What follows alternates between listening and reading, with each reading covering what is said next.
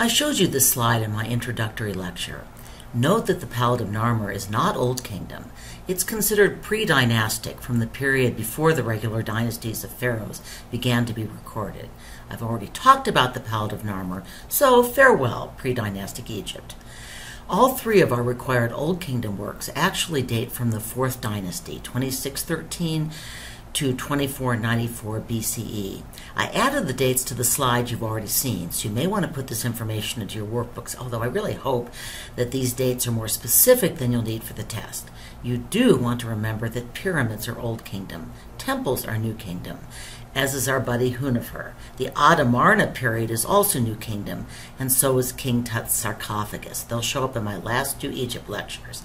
The Old Kingdom is where we're hanging out today. I've already talked about the role of pharaohs. Especially in the Old Kingdom, they were viewed as semi-divine, the embodiment of Horus in life, destined to join with Osiris in the afterlife.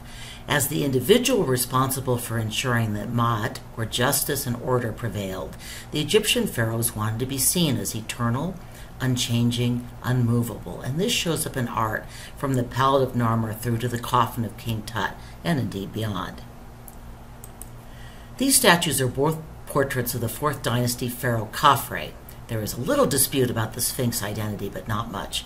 The statue on the right is not one of your required works, but I'm going to use it to review stylistic conventions for portraying pharaohs, since it offers such a clear and classic example of Egyptian sculpture. Note that this statue also showed up in the Khan Academy reading. The Khafre statue is carved from diorite, a very hard igneous rock, even harder than greywacke, the dark gray sandstone used for the required statue of Menkaure and Queen on the right.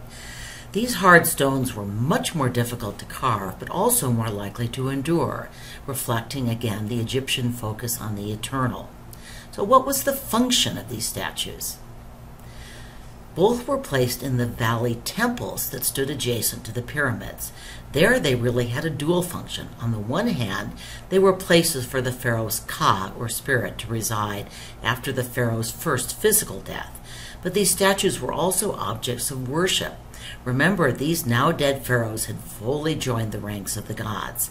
People came to the temples to worship them as gods, and indeed the priests fed these statues to bring offerings to living, that is, eternally living pharaohs. So what visual symbols of royalty and power do you see? You've probably figured out by now that I like to go to sites designed for elementary school students. So here's a quick guide to the pharaoh power suit, which I've reproduced in your workbook. I've added a label for the nemes, the striped headdress that was one of the symbols of a pharaoh. The uraeus in the middle of the nemes is a roaring cobra with a flared hood. According to the Egyptian religion, a cobra guarded the gates of the underworld, warded off the enemies of the royal family, and guided the dead pharaohs on their journey through the underworld. In other words, the cobra was a symbol of the pharaoh's power over life and death. Note that Menkaure does not have a uraeus. The flail and crook were traditional symbols of Osiris. They also symbolized the pharaoh's dual role as shepherd of his people and punisher of evildoers. Flails were used to whip animals and slaves. Archaeologists think that pharaohs shaved regularly. They didn't actually have beards, but Osiris had a beard, so for their statues and paintings, pharaohs donned false beards to show that they would unite with Osiris in the afterlife. And of course, in Egyptian statues, we see a perfect, vigorous body signaling the pharaoh's eternal strength and power. The elementary school version, however, looks like he needs a few trips to the gym. A side view of Khafre reveals still more iconography. Another reason why I included this image, even though it's not a required work. The carved figures that I've circled on the throne are lily and papyrus, representing the united kingdoms of Upper and Lower Egypt. And on Khafre's neck, really fusing into his body, is the falcon symbol of Horus, Osiris' son, and the godly identity of living pharaohs. So here's a question that asks you to remember one of your summer works. How would you compare the 2 Egyptian sculptures with Polykleitos' Canon, or the spear bearer?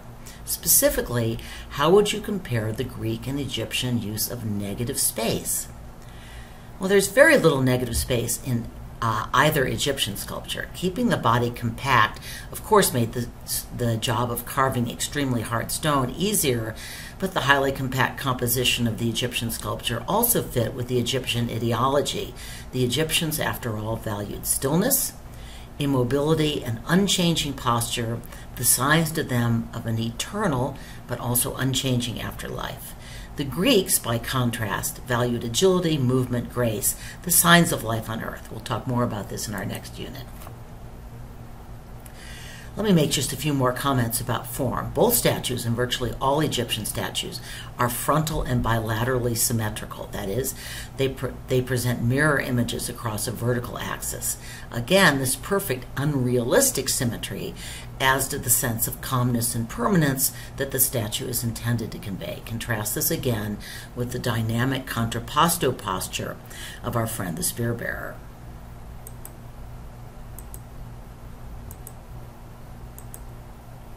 Now let's focus on the statue that is one of our required works. Menkera was Khafre's son. So what iconic elements do you see in this statue? We see the symbols of power, the stillness, the young, perfect muscular body. Menkera's queen's body is rather perfect as well, and she is surprisingly tall. Most statues of Egyptian women depict them as small, even child-sized. The relative height of the woman in this statue has led some scholars to theorize that she may have been Menkera's mother rather than his wife. Apparently, queen mothers outranked wives. The statue is rigidly frontal as usual, and despite the seemingly affectionate pose, it really shows no emotion. The king doesn't even seem to notice that his wife or mother is there. Note, too, that both figures follow the convention of putting the left foot forward, which is not always done in portraits of women, by the way. This conveys movement toward the afterlife, but otherwise, the statue retains the immobility and permanence of Egyptian statuary art. Like the Greeks, and long before, the Egyptian artists followed a strict canon of proportion.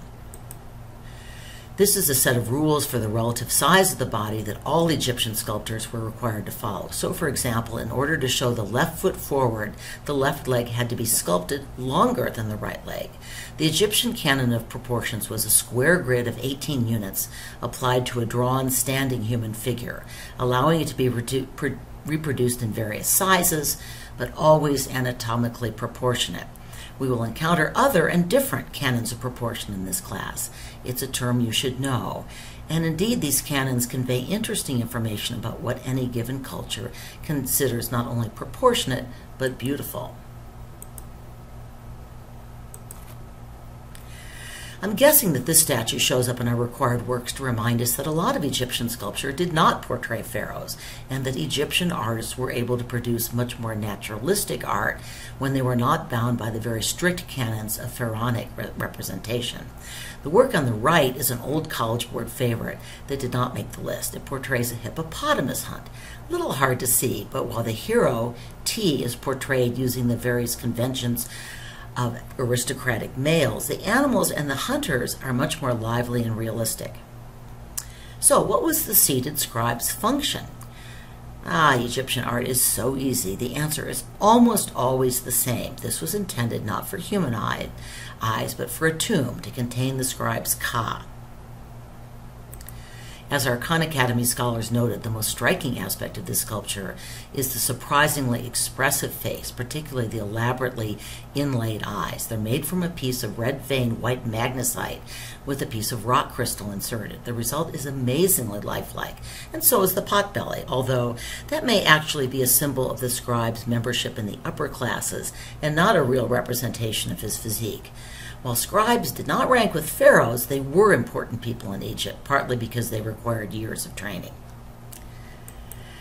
And finally, we get to pyramids. The first royal tombs were called mastabas, and they were succeeded by step pyramids, shown here. Note that the burial chambers were below, not inside the pyramid, and that the architect of the step pyramid is the first architect that we know by name. And alas, that is all I'm going to say about this fascinating development of the pyramids. If you're interested, the videos we're showing today and the next 2 days include segments on that history, and the links are up on Canvas. The Great Pyramids are the only wonders of the ancient world still standing. Originally, the pyramids were covered with smooth white limestone.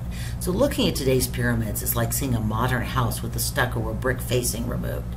The original pyramids would have shimmered in the sunlight, capped by an also pyramidal benben that was probably covered with gold plate.